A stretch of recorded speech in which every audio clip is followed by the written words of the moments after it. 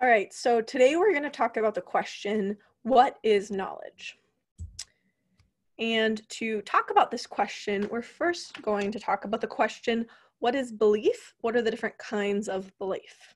So, a note that a belief can be true if it corresponds to the world, false if it doesn't correspond to the world, justified if it's held on a good basis, and unjustified if it's not held on a good basis. So if you believe it will rain tomorrow, that belief is true if it does rain tomorrow, and false if it doesn't rain tomorrow.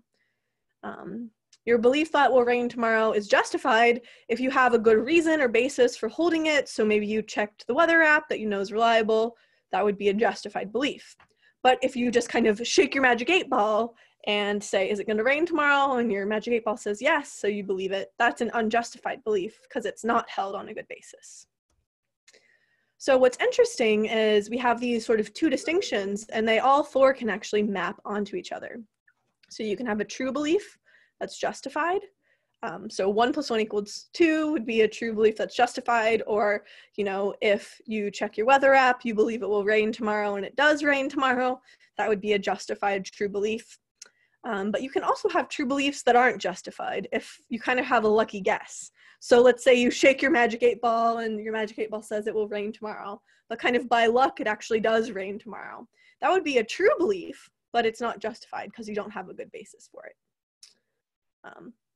With false beliefs, it's worth noting that those can actually be justified. So sometimes you have really good evidence for something, but it's actually misleading. So let's say your favorite sports team is doing really well this year, and they're going to play a really bad team. You might believe before the game they're going to win, and that's a justified belief. You have a really good basis for it. But let's say there's a total upset, and even though your team was way better than the other team, they actually ended up losing. Then that would be a justified false belief. You have a good basis for it, but your evidence actually ended up being misleading, and the team lost. Finally, you can have unjustified false beliefs, like maybe a belief based on wishful thinking. So let's say the forecast predicts a 90% chance of rain tomorrow, but you have a picnic plan for tomorrow. So you just refuse to believe it's going to rain tomorrow. Then it actually ends up raining tomorrow. So your belief that it's not going to rain tomorrow would be both false because it does rain and unjustified. Okay. So those are sort of 4 different kinds of beliefs. Now, this brings us to the JTB theory of knowledge. So JTB stands for justified true belief. And basically what this theory says is that knowledge sort of has 3 components or 3 ingredients: justification, truth, and belief. So here's an example. This analysis would say that you know that it's raining if, and only if, you believe that it's raining, your belief that it is raining is justified, and it's actually raining. So the thought is, well, you can't know something if you don't believe it. You also need to have a good basis for that belief, because knowledge can't just be a lucky guess. But also, you can only have knowledge of something if it's true. You can't know something if it's false. So that thing you believe has to actually be true. So this is sort of the JTB theory of knowledge. And there's actually a very famous paper, one of the most famous papers in epistemology. It was written by Edmund Gettier, and it's called Is Justified True Belief Knowledge?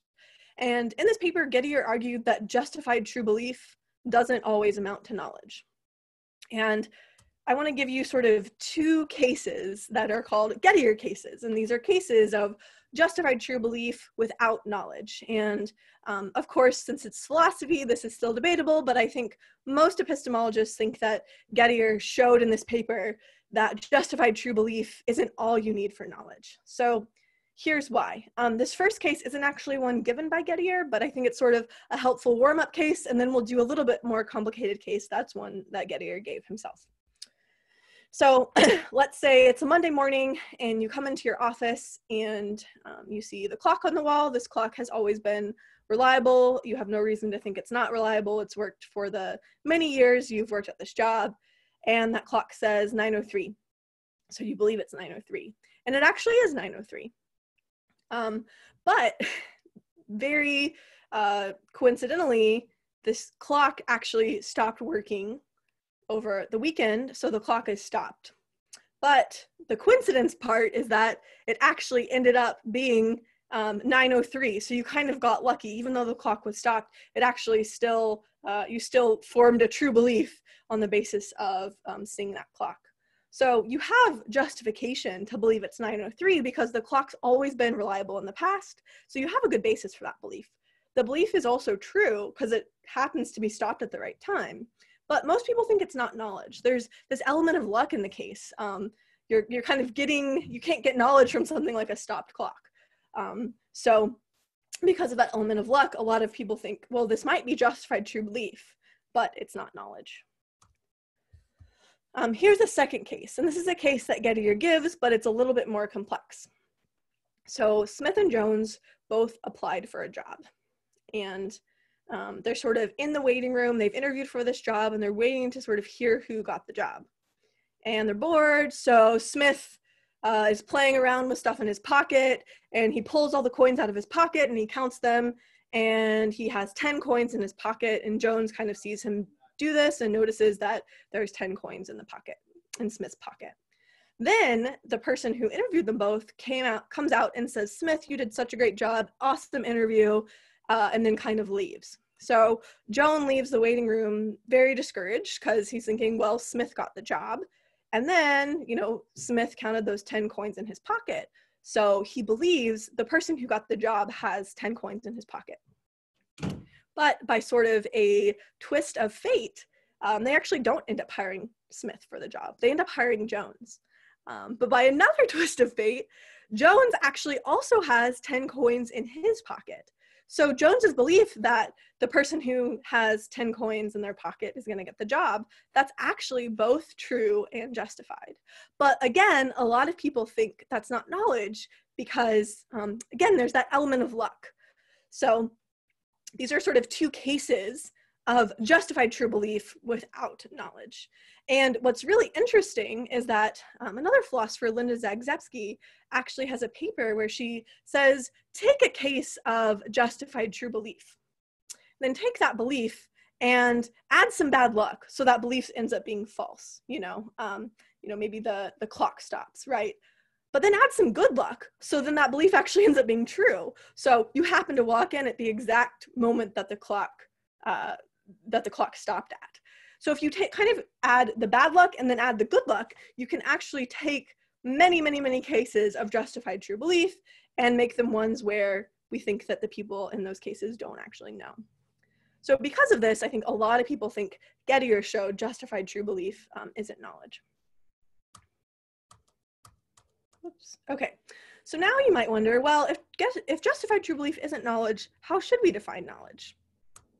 And it's actually very hard to say. So we won't go through them in this video, but I can link to some videos that talk about some of the different theories that have been proposed, and almost all of them are now considered to be failures. They have counterexamples. They can't actually capture certain cases of knowledge. They're problematic for a variety of reasons. So what's kind of funny is actually now some epistemologists just define knowledge as justified, true, ungettiered belief.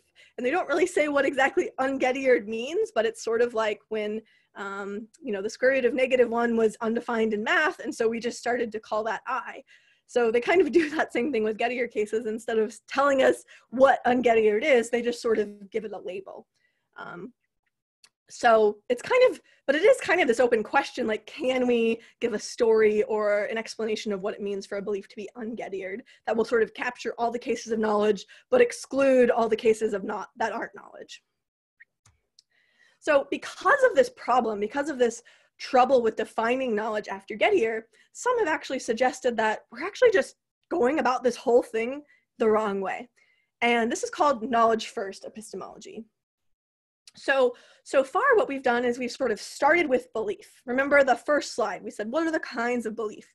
There's true belief, false belief, justified belief, unjustified belief.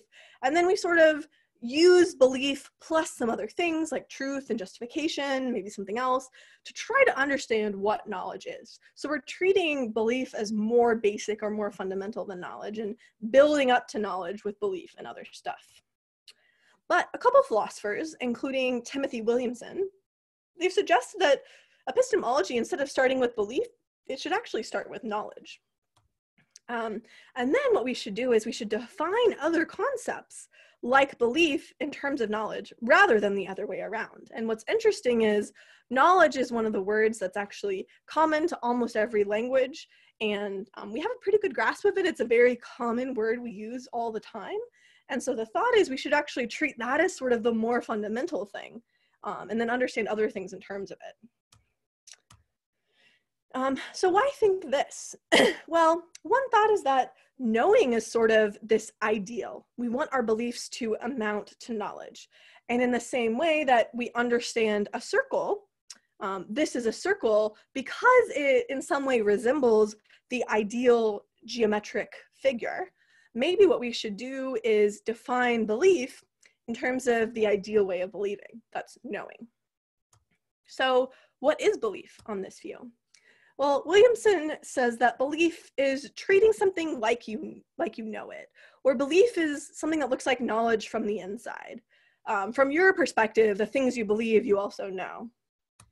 And it's also interesting because knowledge first epistemology can tell us what makes belief rational or what is ideal believing, and that's knowing. Belief aims at knowing. So today we have covered the 4 types of beliefs, the justified true belief theory of knowledge, Gettier's challenge to the justified true belief theory, and then sort of this debate between knowledge first and belief first epistemology.